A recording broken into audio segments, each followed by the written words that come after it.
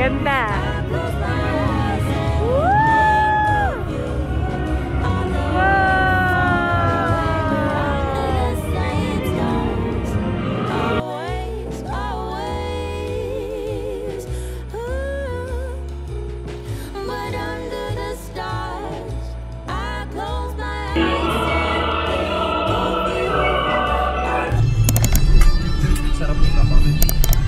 Hey guys! I'm back! Welcome to the vlog! Yay! Mag-welcome kayo. Oh, see? Punong-puno kami ngayon. Nasaan si Mother? Mother? Ay, tulog siya. Ay, tulog. Sorry. Na-store po siya. Anyway guys, inaan muna natin si ate.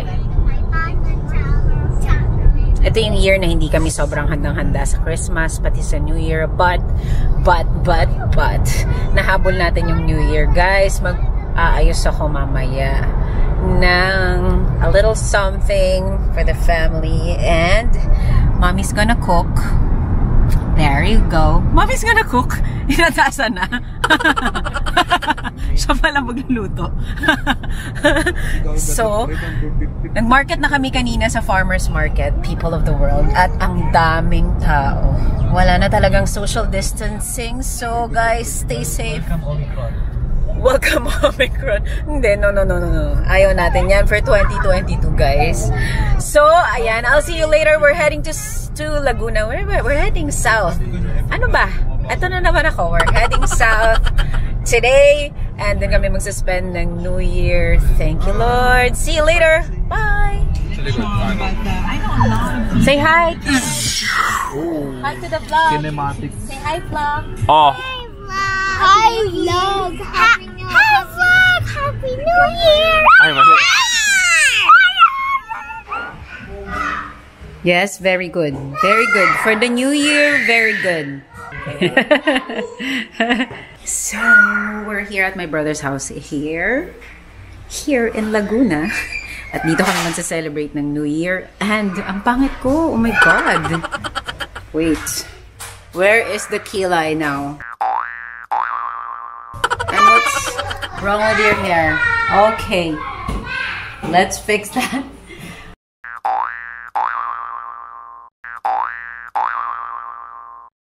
So, okay. Ayan, medyo better na yung itsura ko. Better na din ang lighting. People of the world. Anyway, we're here at my brother's house in Laguna. And dito kami magsa-celebrate ng New Year. So I am now preparing our food for later. I'm gonna be setting up a little something for the family. You know me, I like to make things pretty, people of the world. Gusto kong magawa ng mga backdrops, ng table setting. It's actually my duty every time we have family gatherings like this. Wala naman nag-assign sa akin. Ako lang talaga. Mahilig lang talaga ako. So like I said kanina, ito yung isa sa mga year na hindi kami masyadong handa. But thankfully, naihabol. Nakabili ako ng balloons. Nakabili ako ng something para we can set up something later. And later, I'm gonna show you. Wait. Ito nga pala yung yaya ko nakuha ko sa agency. Basang-basa yung floor.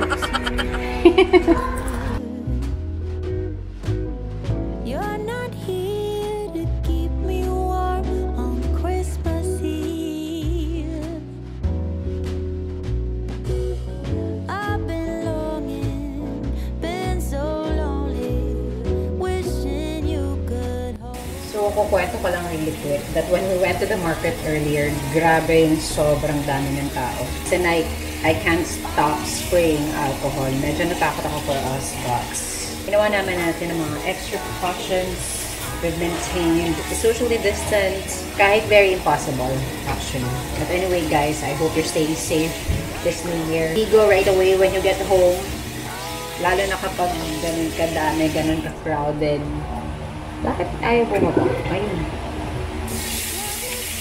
Diba, Papa? Come here. Papa! You're my guest on my vlog. Hey guys, Happy New Year!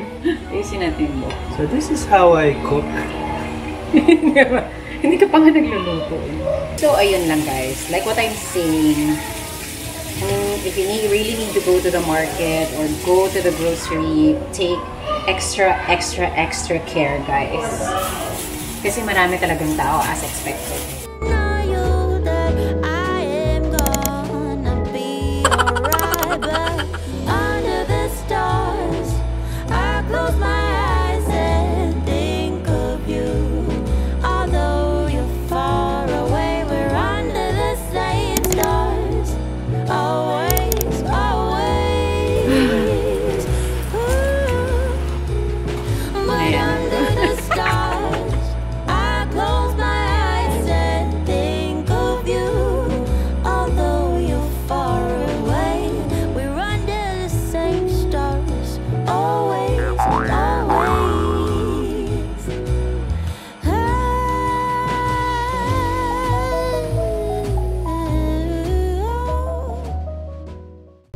Ay, naka-crown pala ako. Ah, look at that. Finished product.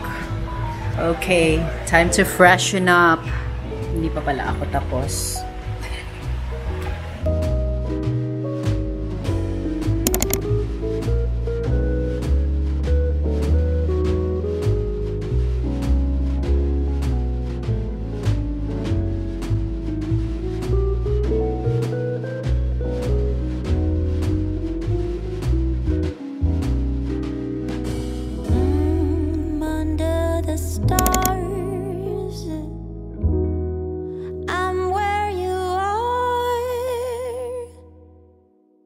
This is it.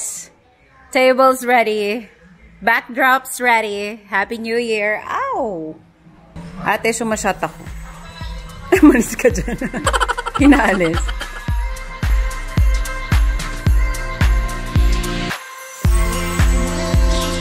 It's done! Happy New Year! Happy New Year!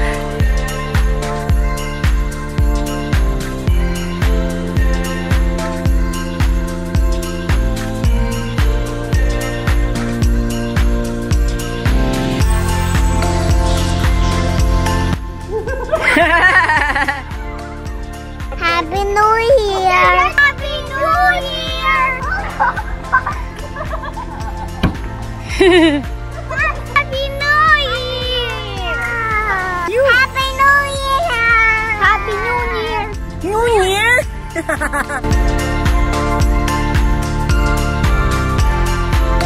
Time to prepare the dinner.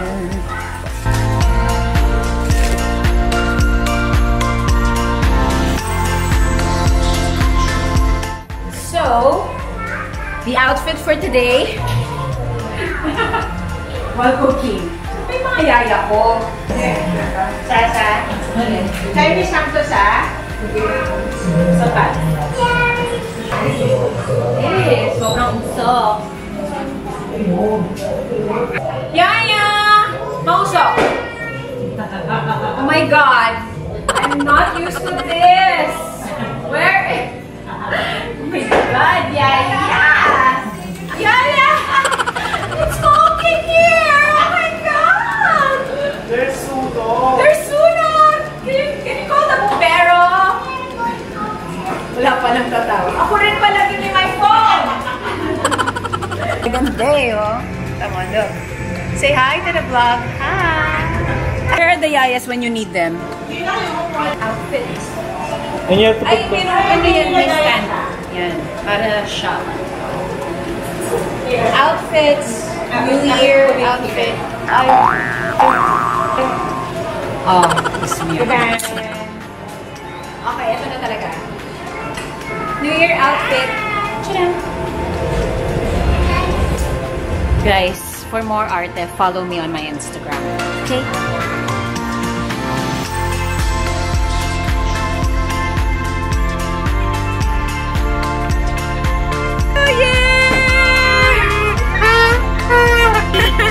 Happy New Year! Wow!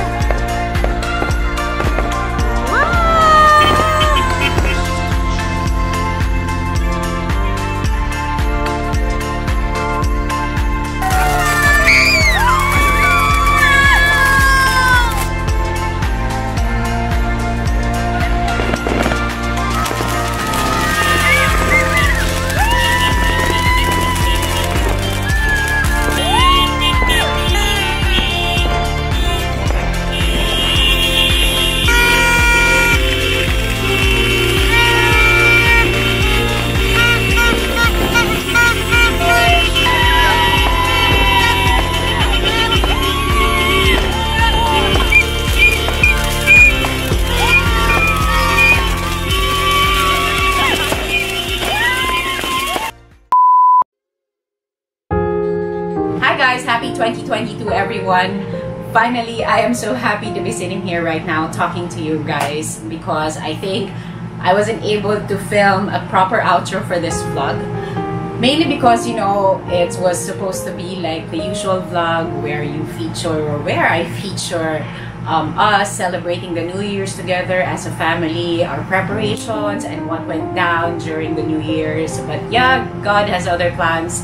So, may mga bagay-bagay tayong mga hindi inaasahan na dumarating sa buhay natin. So, ikukwento ko lang sa inyo as quickly as I can what happened to us after the New Year's. To cut the long story short, guys, we all had COVID. We are 13 in the family and we all had COVID. So for the New Year's, we've all planned to celebrate it in my brother's house in Laguna. And then a couple of days prior to December 31, my mom, my sister, and my nephew had their booster shot. So on December 31, when we were about to go to Laguna already, my mom wasn't feeling so well na. But we thought that, you know, the usual is probably from the booster shot. That's why she's like feeling sickly at the time. Hi vlog! She just woke up from her nap. So ayun na nga. Can you close the door, honey? Okay, so wait. Gusto niya talagang sumama sa vlog. Anyway, as I was saying earlier, on December 31, while we were on our way to Laguna, guys, my mom wasn't feeling very well na nga. We thought kasi na, you know, because she just had her booster vaccine, kaya siguro ganun yung nafe-feel niya. So, umalis na naman si Sally. So, moving on, guys, come January 2, si Ellie and my nephew, Julio, had high fevers, as in like super duper high fevers, like 39 point something, 38 point something. And they're both showing the same symptoms, like high fever and then vomiting. And then of course, painumin namin sila ng paracetamol. Ma-up na naman sila. And then, pag nag-wear off na yung paracetamol, ayun na naman talaga. Babagsak na naman sila. To me, they look super duper over fatigue, guys. Super duper na over fatigue pa, diba? But yeah, yun, they look super duper duper over fatigue. So talagang tulog lang sila ng tulog. Right then and there, we had to isolate them already. So right that same day, we've decided to do an antigen test for everyone in the household. So my mom, my nephew Julio, Ellie, my other nephew Echo, and Sanya all tested positive January 2. And Sanya's out. So anyway, let me tell you about my story. By January 2, I already had scratchy throat. So, medyo doubtful na ako sa magiging result ng antigen. But, I still tested negative that day. So, I thought na, you know, normal na sore throat lang siya and all. Kulit na sana, tingnan ko. Ang dami binigay sa aking stuff toy. Oh my God. Babe, can I continue with my vlog? This is supposed to be a serious vlog. Oh my God. Anyway, guys, by January 3, I woke up feeling like, you know, over fatigue. You know, I had headaches, body pains, muscle joint pains. Parang trangkaso levels, guys. Except that, hindi pa ako nilalagnat. And so, I took my second antigen test. But still, I tested negative pa rin. Pero, medyo may doubt na ako because after like 20 minutes, yung antigen test ko was to, well, you were supposed to read it or read the results for after 15 minutes, but not over 20 minutes. So, over na, 20 minutes na later, nagkaroon ng super duper duper faint line.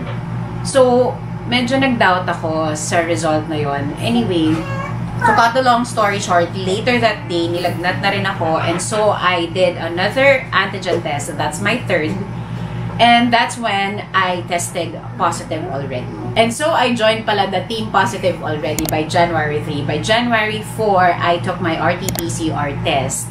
And then, 2 days later, lumabas yung result. And true enough, I tested positive for COVID. And then, sabi ko nga, diba, we were 13 in the family. And day by day, may nagpa-positive sa amin. Day by day, may nagsushow ng signs and symptoms. But to be very fair, guys, Stan, my sister, and my sister-in-law already had their booster shot.